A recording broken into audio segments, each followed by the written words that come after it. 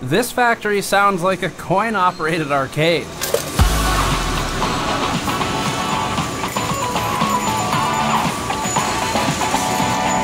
And all of these massive buildings filled with massive machines make this, a bearing. We've seen how computer fans get made in the past.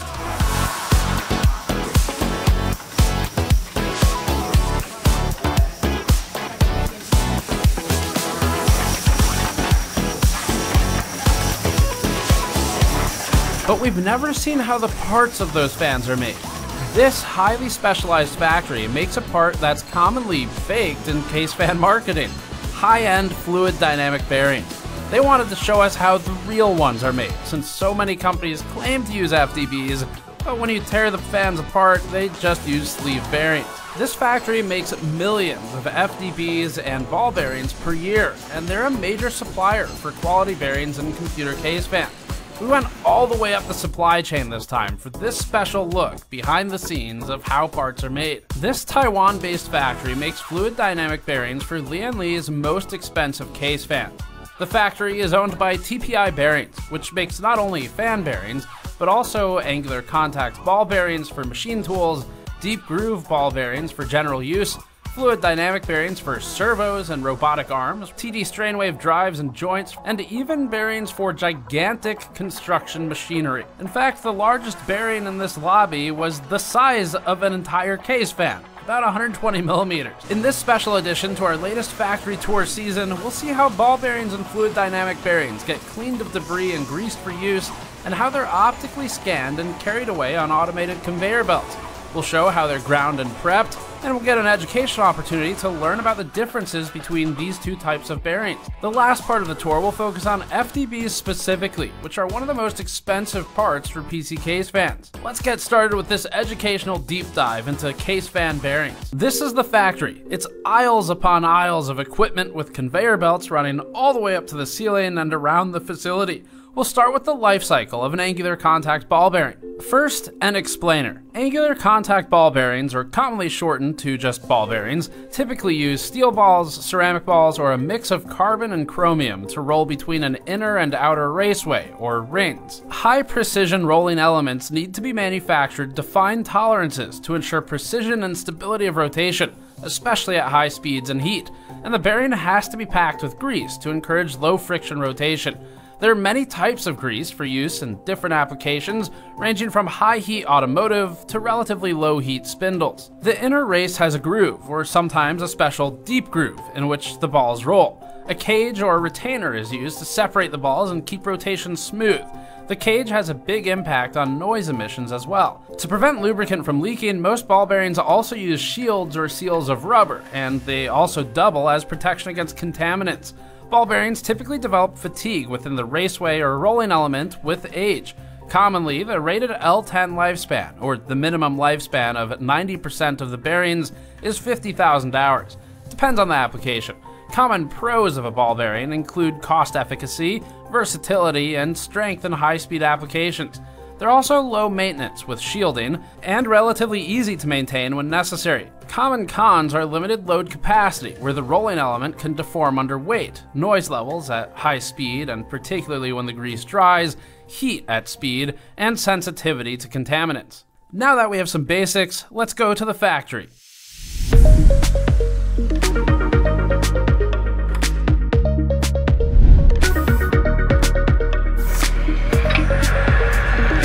We're starting with the ball bearing part of the factory. Each angular contact ball bearing line is manned by just one person, and is capable of producing 100,000 complete ball bearing assemblies per month. The factory is equipped with multiple of these lines, spanning several floors. The line starts with an exciting, bright red beam that looks almost molten. This optical inspection machine is the first step in the process. It gets fed from a hopper that contains a supply of inner and outer rings, or raceways. They're not assembled yet.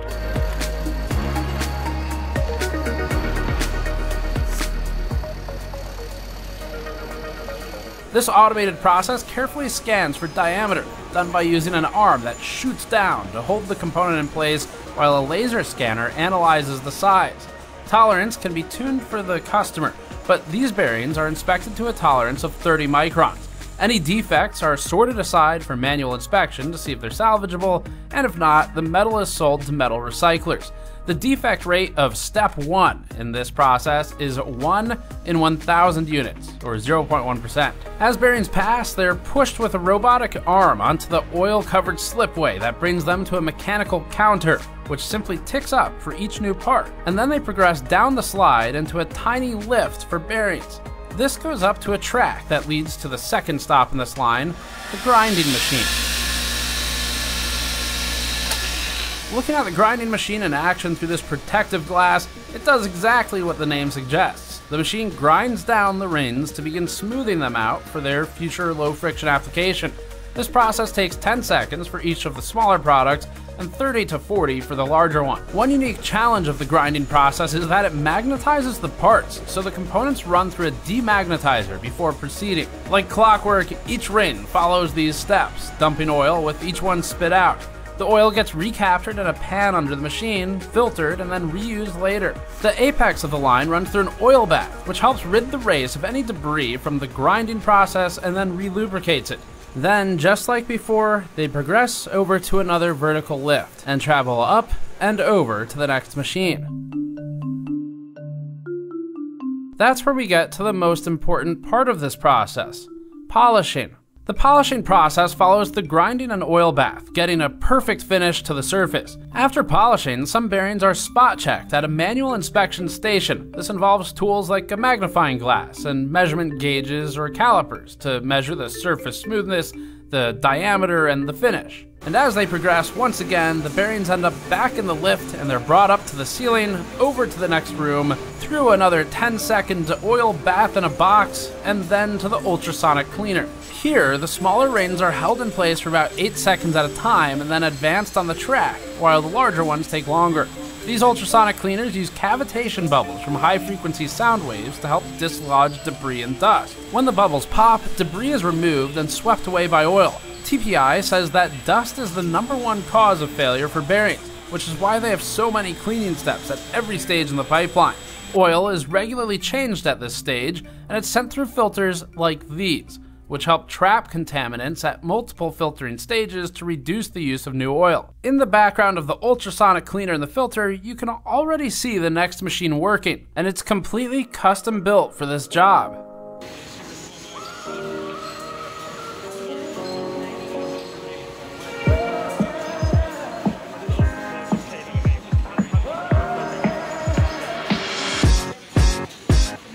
This machine is one of the most mechanically active. Its job is to match the most suitable inner and outer race to each other. Due to the 30 micron tolerances previously, the over-under of the inner and outer rings means that they can't just be combined at random to have a high-quality ball bearing.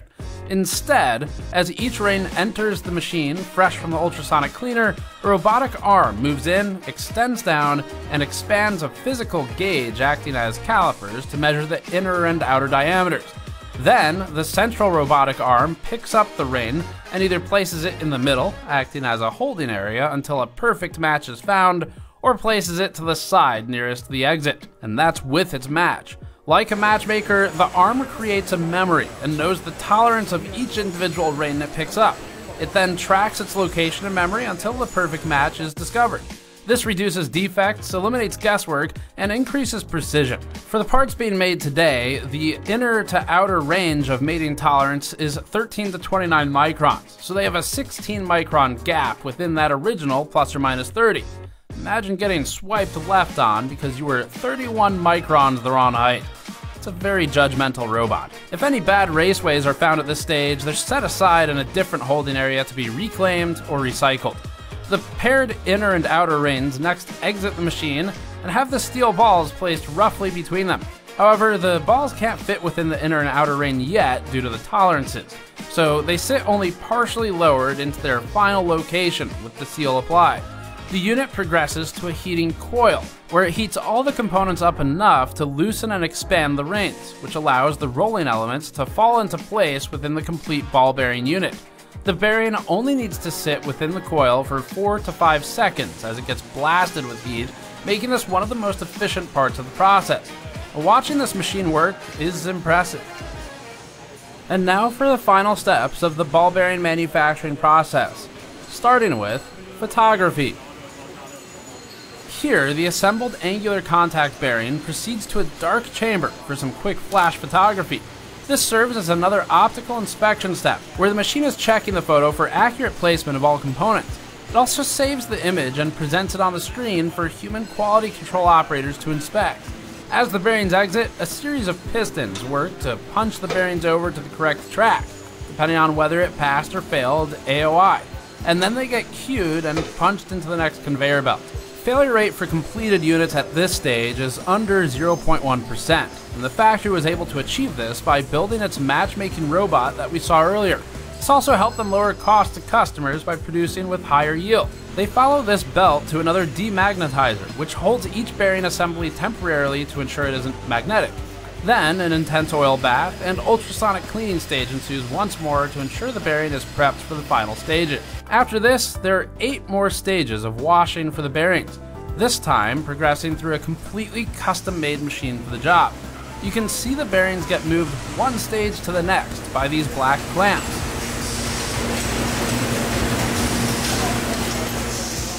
Each stage involves a spraying head that lowers down over the assembly, which blasts it with high pressure to fully clean out the channels.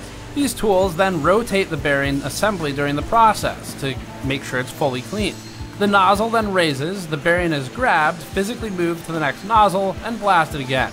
It happens 8 total times until it's ejected back onto a lift, where they progress up and over into the next machine. There's one last intermediary optical check, and then the bearings are dropped as if into a slot machine down this ramp.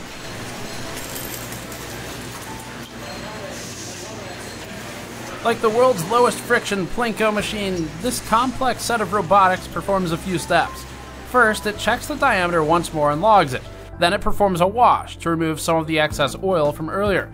Then it applies a special anti-corrosion formula, a lot of this not visible externally. And finally, it fills the bearing with grease and packs it together. The process is quick, at only a few seconds per bearing assembly. After all these steps, you can see the trays upon trays of bearings as they're sorted by size and type. And that shows the entire process of how the angular contact ball bearings are made. It's a lot of cleaning, conveyor belts, and optical inspection, with critical steps for grinding and polishing. But now, it's time to move on to the next stage.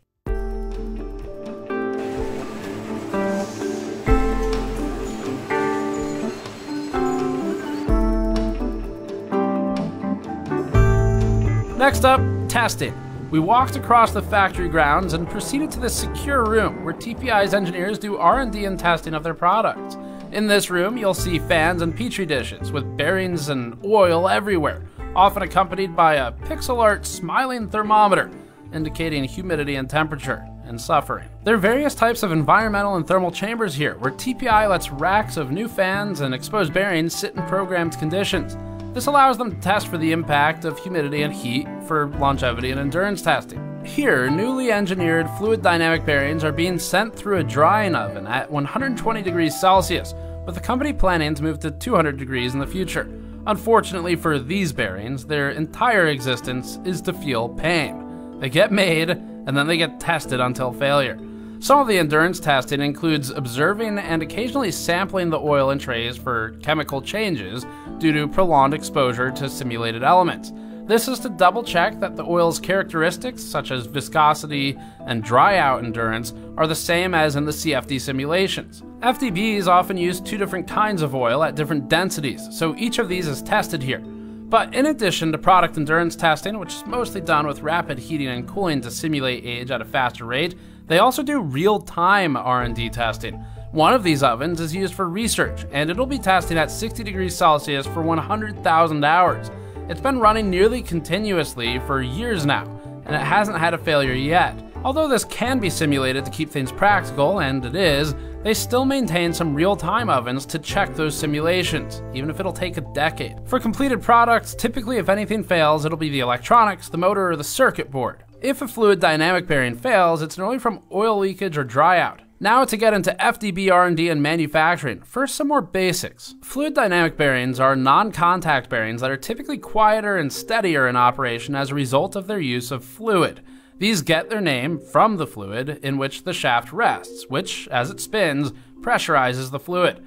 FDBs are made of a few key components: the shaft, or the rotor, which is connected to the motor spindle, and the FDB inner surface is one of the key areas that gets designed. TPI machines its FDBs with a V groove, which is shaped just like it sounds. There's also the stator surrounding the shaft, commonly made of aluminum, brass, or bronze, or stainless steel. The fluid itself supports the load and, during rotation, forms a thin film between the shaft and the bearing housing. Grooves help to distribute this film evenly and at as low an RPM as possible. Finally, a return circulates the fluid and helps with heat dissipation. This room helps illustrate the components. The benchtop power supply, laptop, and test platform are configured for testing the voltage of the bearing to the fan shaft. As a demonstration, we see the voltage drop when the rotation stops or slows, which is due to friction or contact between the FDB and the shaft, especially in the resting state. By using voltage, this lab can evaluate the oil pressure within the FDB during operation, but without disturbing it. This R&D lab is trying to determine how the bearing behaves internally at different speeds, and so using these instruments gives it an inside look while preserving the integrity of the bearing. Now to the last leg of the tour, manufacturing of FDBs. While walking over to the FDB factory, we get a large reminder of just how many things have bearings.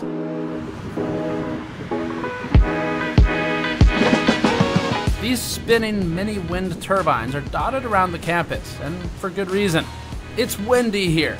TPI makes the large bearings found in these power-generating wind towers that help generate power for use within the campus. These also serve as R&D for TPI, as it can observe the longevity of its bearings on site. And now we're entering the FDB factory. Most of the steps are familiar to what we saw with ball bearings, which is why we went over them first. There's really only one key difference, and that's processing the metal and also filling it with fluid, where they take a supply of metal rods and cut them down to size. We asked our community for some information on this machine since it was lost in translation, and viewer Calvino Bear wrote this, quote, "That's a bar feeder, probably for a Swiss-type lathe or screw machine to make the bearings. It feeds bar stock into the lathe's cullet chuck while the chuck is unclamped, usually with some kind of pneumatic cylinder, into a stop in the machine. The lathe reclamps, and then it can make a new part from this fed-in material. It allows the machine to run almost completely unsupervised, making thousands of parts a day." And thanks to viewer Mr. Bear for that one. As the rod gets fed into the machine, it's chopped to size and spit out into a collection bucket. This eventually forms the housing that you can see in our completed FDBs we were allowed to take home as souvenirs. The rest of the FDB manufacturing steps are similar to the ball bearing steps. There's a lot of cleaning and conveyor-ing, and the secrecy around the fluid aspect meant we couldn't film that machine. After the bearings are completely manufactured, they go through desktop ultrasonic cleaners to remove debris once more, and then they get packaged in plastic and visually inspected. This room also serves as QC, where they take random samples and cut them in half to inspect the grooves. And that completes the bearing factory. This has been an incredibly educational journey into learning not just about how bearings are made, but how they work when different kinds are used.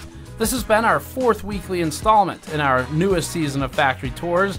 Last week, we visited an engineering lab to learn about custom circuit board design for specialized tasks. Before that, we visited a RAM manufacturing and binning facility, and before that one, a server and case manufacturing plant to kick this all off. Next week, we're taking a brief break from this series, and then we'll come back with a couple more episodes to close out the season. Subscribe to catch more of our educational factory tour series, and let us know what kinds of factories you want to see next. To support us and this educational series, go to store.gamersnexus.net and grab one of our brand new Disappointment Build 2023 shirts. We only made one run of these, and we're already more than halfway through. We don't plan to restock them, so visit the store to pick one up today and support our series. Thanks for watching. We'll see you all next time.